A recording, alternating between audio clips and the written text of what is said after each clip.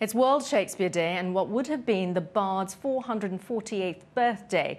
Ivan Heng is the artistic director of Wild Rice, one of Singapore's best-known theatre groups, which is currently staging Romeo and Juliet. So what is it about the English playwright that makes him so enduringly popular in Asia and elsewhere? Well, Ivan, perhaps you'd be in a much better position to answer that because, as we mentioned there, you are staging Romeo and Juliet. So what's been the reception here in Singapore to that play?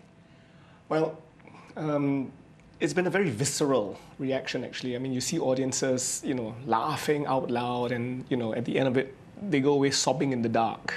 So I think they actually feel close to this play.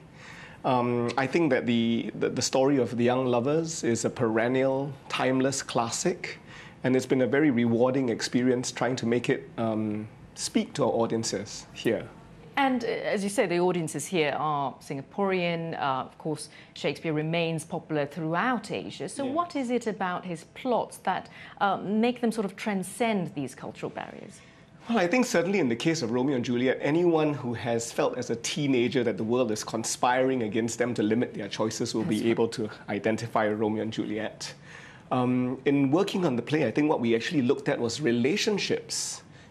Apart from the flush of first love, the impulsiveness of that, the passion, the fire, I think, there are many relationships there in the play which we all can relate to. The idea of parents and children, certainly in the case of Romeo and his father, and his parents, they don't get along. Right. Dad is complaining about him. He comes home at 5 a.m. in the morning and makes himself an artificial night.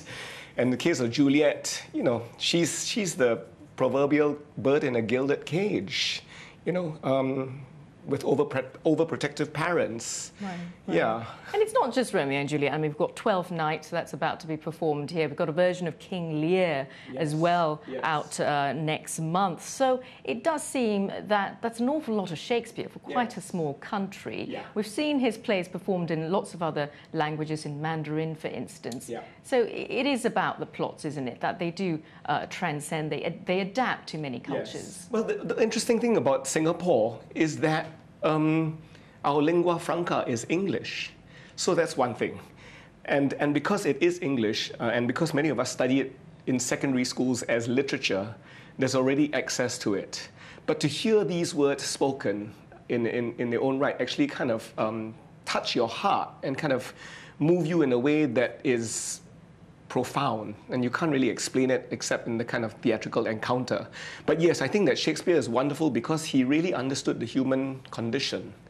In the case of Romeo and Juliet, he puts these characters in extreme conditions to ask us questions about being human and do you about think, love. as a theatre director, very briefly, that it's important to localise your production, to put in some element of the Asian in it to appeal to the audience?